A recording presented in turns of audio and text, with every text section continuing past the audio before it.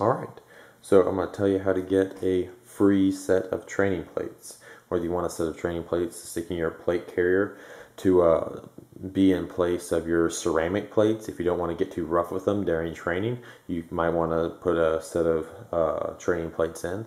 Or maybe if you just bought your carrier and you're waiting on some money to come around to get some actual real bullet stopping plates, then you may want to get some of these, free training plates, stick in there, give some rigidity to your carrier, make it look cool. That's important. So you might want to do that. Or air softers. You don't need to actually stop bullets, so plates out of plastic. So you may want something like that, and they're free. Well, at least if you have a 3D printer or you know someone who does, and you can get some filament. Filament's cheapish. So nearly free plates. Anyways, I tossed these plans up on GrabCAD. They're up as a solid model, so you can put your fill percentages or whatever you want. This right here is only 15% fill, and it's plenty rigid enough to be able to hold its shape inside your plate carrier. I broke them up into two halves. That way you can have a smaller surface or a smaller printer and still be able to print these. You can super glue them together or whatever once they're inside your plate carrier and you have it all velcroed up. They don't flex much in the middle, so it doesn't matter. So there you go. Link down below. You can go check those out, get them for free, slide them in your plate carrier, make it look nice and cool. And here's a side thought. Here's actually where I came about thinking about making these. I was in a class having to do with shock waves and, in this particular section, explosions. And we're talking about how body armor does nothing for the damage your body would get from having an explosion go off near it.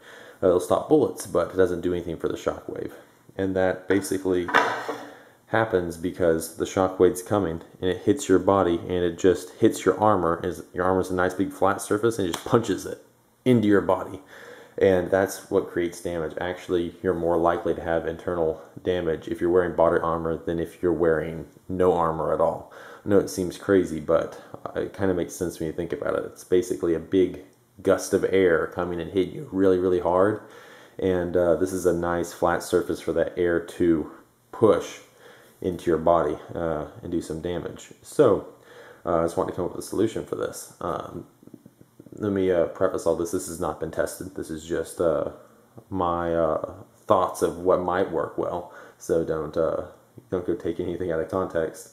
But this plate right here, I have it printed with such a light fill that is designed to crush. So if you insert this behind your actual body armor plate, I have AR-500 here, so they're pretty thin, so I can fit both of them into my plate carrier.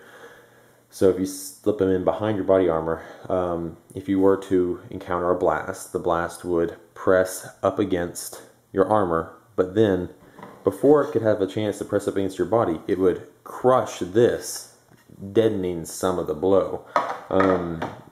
My professor said that similar technology was used in the floors of Hummers. So if they were to run over an IED, they would basically absorb some of the impact from the blast before it was transferred up into basically soldiers' feet. Apparently it was a problem to where run over IED, you would have like your legs and stuff be injured, broken shins and things like that, ankles. Not good. So they came up with like this egg crate design that would go in the floors of them.